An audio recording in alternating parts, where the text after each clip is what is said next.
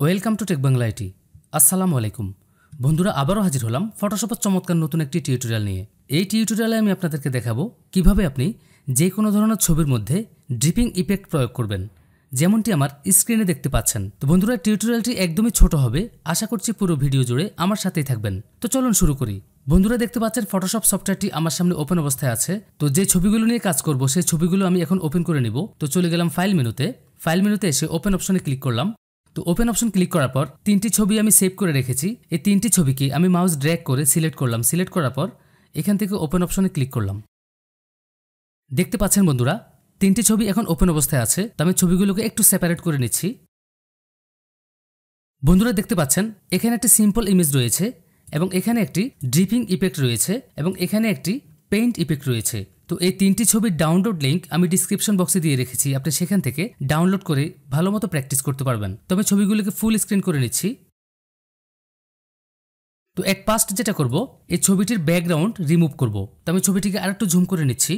তো background remove করার জন্য আমি ছবিটিকে আগে সিলেক্ট করব। আপনি যে কোনো সিলেকশন টুল দিয়ে কাজটি করতে পারেন। কাজটি যেহেতু আমি একটু শর্টকাটে করতে চাচ্ছি, সেহেতু আমি ছবির সিলেকশনটিকে একটু শর্টকাটে করে ফেলবো। তো সেটার জন্য চলে যাব টুল বক্স থেকে কুইক সিলেকশন টুল সিলেক্ট করব। কুইক সিলেকশন টুল সিলেক্ট করার পর আমি ছবির মধ্যে মাউসটিকে ড্র্যাগ করলে ছবিটি সিলেক্ট হয়ে যাবে। তো আমি করছি, দেখেন।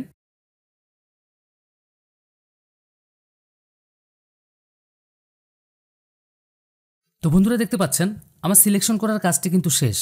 তো এখন আমি যেটা করব, ছবিটি সিলেক্ট থাকা অবস্থায় উপরে এখান থেকে রিপাইন এডস অপশনে ক্লিক করব। তো রিপাইন এডস অপশনে ক্লিক করার পর প্রথমে ভিউ যে মোডটি রয়েছে, আপনি এখানটায় ক্লিক করে অন লেয়ার এল অপশনে রাখবেন। তো অন লেয়ার এল অপশন রাখার পর আমি একদম নিচে চলে আসলাম। এখানটায় আউটপুট 2 যে অপশনটি রয়েছে, আমি আউটপুট অপশনে ক্লিক করে এখান থেকে নিউ লেয়ার অপশনটি সিলেক্ট করে দিলাম। এরপর আমি ওকে ক্লিক করলাম। তো বন্ধুরা, দেখতে পাচ্ছেন ব্যাকগ্রাউন্ডে রিমুভ অবস্থায় একটি নিউ লেয়ার ক্রিয়েট হয়েছে। তো বন্ধুরা, এখন আমি যেটা করব, এই ছবিটির ব্যাকগ্রাউন্ডে একটি হোয়াইট সলিড কালার দেব। তো সেটার জন্য আমি লেয়ার বক্সের নিচে এসে এখানটায় অ্যাডজাস্টমেন্ট লেয়ার অপশনে ক্লিক করলাম। অ্যাডজাস্টমেন্ট লেয়ার অপশন ক্লিক করার পর এখানে উপরে সলিড কালার অপশনে ক্লিক করলাম। সলিড কালার অপশন ক্লিক করার পর আমি এখান থেকে হোয়াইট কালারটি চুজ করলাম। হোয়াইট কালার চুজ করার পর এখান থেকে ওকে ক্লিক করলাম। তো বন্ধুরা, এখন আমি যেটা করব, অ্যাডজাস্টমেন্ট যে লেয়ারটি ক্রিয়েট করেছি এই লেয়ারটিকে ড্র্যাগ করে ব্যাকগ্রাউন্ড কপি লেয়ারের নিচে এনে ছেড়ে দিব। দেখতে পাচ্ছেন ব্যাকগ্রাউন্ড কপি লেয়ারটি উপরে চলে গিয়েছে এবং অ্যাডজাস্টমেন্ট লেয়ারটি নিচে চলে আসছে।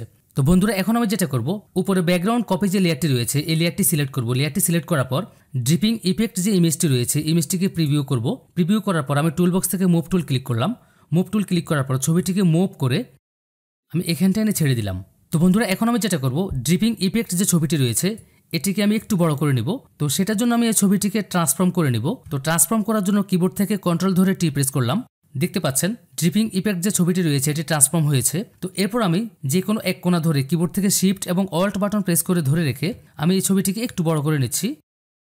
তো এরপর আমি এখান থেকে ওকে ক্লিক করলাম। তো এখন এটিকে একটু নিচে আনছি। তো বন্ধুরা, এখন আমি যেটা করব, চলে আসবো লেয়ার বক্সে। উপরে যে ড্রিপিং ইফেক্টের যে লেয়ারটি রয়েছে সেই লেয়ারটি সিলেক্ট থাকা অবস্থায় এখানে যে ব্ল্যান্ডিং অপশন রয়েছে আমি ব্ল্যান্ডিং অপশনে ক্লিক করব। ব্ল্যান্ডিং অপশন ক্লিক করার পর এখান থেকে লাইটেন অপশনে ক্লিক করব। তো বন্ধুরা, দেখতে পাচ্ছেন ছবিটি কিন্তু ড্রিপিং ইফেক্টে পরিণত হয়েছে। তো আমি এটিকে মুভ করে একটু উপরে নিচ্ছি। আপনি আপনার ইচ্ছে মতো অ্যাডজাস্ট করে নেবেন। তো আমি আবারও ট্রান্সফর্ম করে নিলাম, এটিকে একটু ছোট করে নিচ্ছি। তো এরপর কিবোর্ড থেকে এন্টার প্রেস করলাম। তো বন্ধুরা, এখন আমি যেটা করব, একটি পেইন্ট ইফেক্ট ওপেন করে রেখেছিলাম, আমি পেইন্ট ইফেক্ট ছবিটির মধ্যে চলে গেলাম। তো পেইন্ট ইফেক্ট ছবিটি মুভ করে আমি এই ছবিটির মধ্যে এনে ছেড়ে দিলাম। তো এখন আমি যেটা করব, পেইন্ট ইফেক্ট যে লেয়ারটি রয়েছে সেই লেয়ারটিকে মাউস ড্র্যাগ করে ব্যাকগ্রাউন্ড কপি লেয়ারের নিচে এনে ছেড়ে দিব। দেখতে পাচ্ছেন পেইন্ট ইফেক্টটি ছবির নিচে চলে গিয়েছে। তো এরপর আমি পেইন্ট ইফেক্ট যে ছবিটি রয়েছে এটিকে একটু অ্যাডজাস্ট করে নেই, একটু উপরে নিচ্ছি। আপনার ইচ্ছে মতো বড় ছোট করে নিতে পারেন। তো আমি কিবোর্ড থেকে কন্ট্রোল ধরে টি প্রেস করে ট্রান্সফর্ম করে নিলাম। ট্রান্সফর্ম করার পর আরেকটু ছোট করে নিচ্ছি।